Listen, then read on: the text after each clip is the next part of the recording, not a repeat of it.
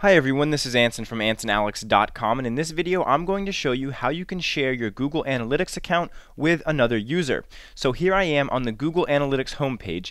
You'll notice that I'm not in any particular website right now. I'm just on the very first page that you see when you log into Google Analytics. To share my account with another user, I need to click on the Admin tab at the top of the page.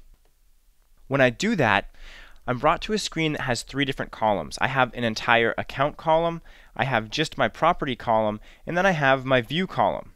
Now, depending on the data that I'd like to share with another user, I'm going to click on User Management in one of these columns.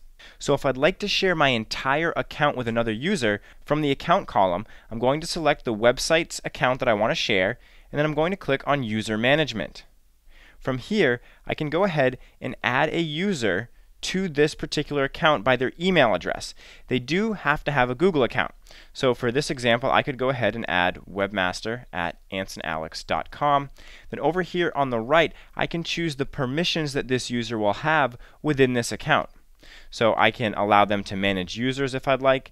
I can allow them to edit the account, which would mean editing the account settings and pretty much all the reports and customizations that you can do within Google Analytics, allowing them to collaborate, and I can also allow them to read and analyze, which is pretty much the basic access they'll get. This means they won't be able to create dashboards, they won't be able to run any reports, they'll just be able to look at the data that's already in there.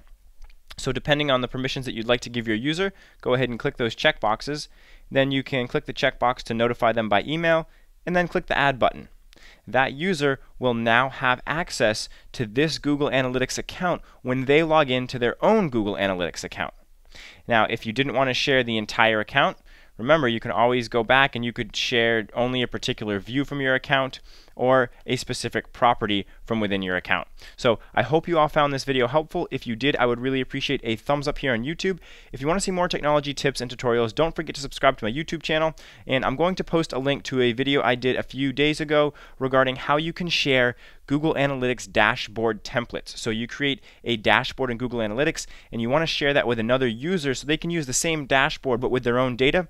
I have a video on how you can do that. So I'll post a link to that in the description of this video here on YouTube. That's all I have for you for today. This is Anson from AnsonAlex.com.